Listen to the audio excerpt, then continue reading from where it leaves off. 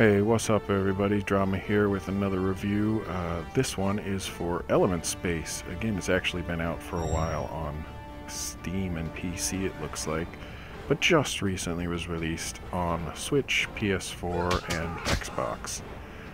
So the game is developed by Sixth Vowel and published by Blowfish Studios, who kindly provided the review code.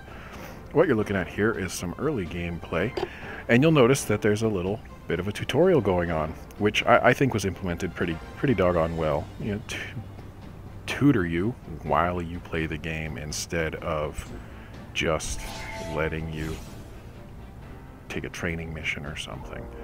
So I thought that was implemented well.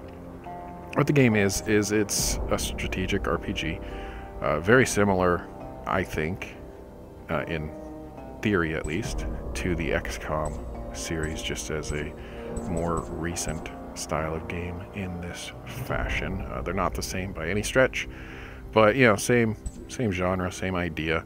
What we're looking at here is some of the skills that you can get, and I don't know how I feel about the skills. The system is pretty cool.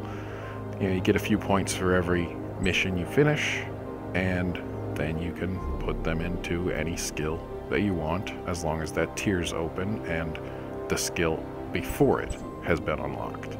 So for example, tank tier 1, unlock it now. Once tier 2 is available, you can get tank tier 2. But if I don't get grenade tier 1, I can't get grenade tier 2, even though the tier may be available. Makes sense. You know, you gotta go sequential. So that's fine, whatever. I think it's implemented well. However, I've noticed some issues where the skills don't seem to do anything, which is really annoying. There's a hacker skill, for example, where you're supposed to be able to hack enemy turrets, and none of the turrets I've used it on have been vulnerable to hacking. And so far, like, I'm not saying I've seen every turret in the game by any stretch, but I've seen quite a few, and I've tried it, and the turrets always seem to be invulnerable to the hacking, which is just, it's ridiculous. As far as story goes, I mean, there's story here. They took time to write something, and they put some real effort in there. Honestly, I kind of get lost in the voice acting. I think it'd be better off if they hadn't added voice actors. Apparently, they added voice actors after the initial Steam release, and you can kind of tell.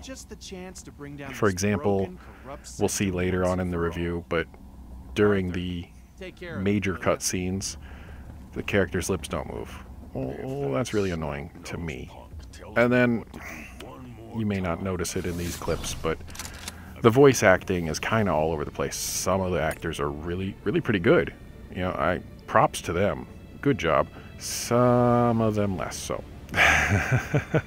Which, I'm not saying it's an easy job, don't get me wrong. You know, listen to me, and I'm sure you're like, half of you think I suck. Which is cool. It's just, you can tell that the quality isn't probably where it was desired to be, and that happens, I guess. So it is what it is. All that said, where you're going to be spending most of your time is in combat. And here you can kind of get an idea of what it looks like. I have found that there are issues even in the combat. Sometimes there's a stutter, sometimes the enemies make a move and then they don't actually do anything. You know, it's not perfect by any stretch, but it is fun, and it does allow for a lot of options. You can use your skills, you can use melee or ranged combat. I find melee to be my preference where possible, because sometimes you can get what's going to happen here to happen. It looks pretty cool. Even though you see that stutter there, it's not a technically wonderful game. There's technical issues. Even if you take out any crashes, which I have still had happen, even after all the patching, it is what it is, I guess. Really cool though, you get graded after each battle, and there are trophies tied to those, so if you get a perfect grade for each battle in a mission, you get a trophy. Some missions have a lot of battles, some missions might only have one battle. You'll notice here is what I was talking about earlier, where the lips aren't moving. I'm talking, lips aren't moving. What? And then at the end of each mission, you are also shown, hey, this is what happened.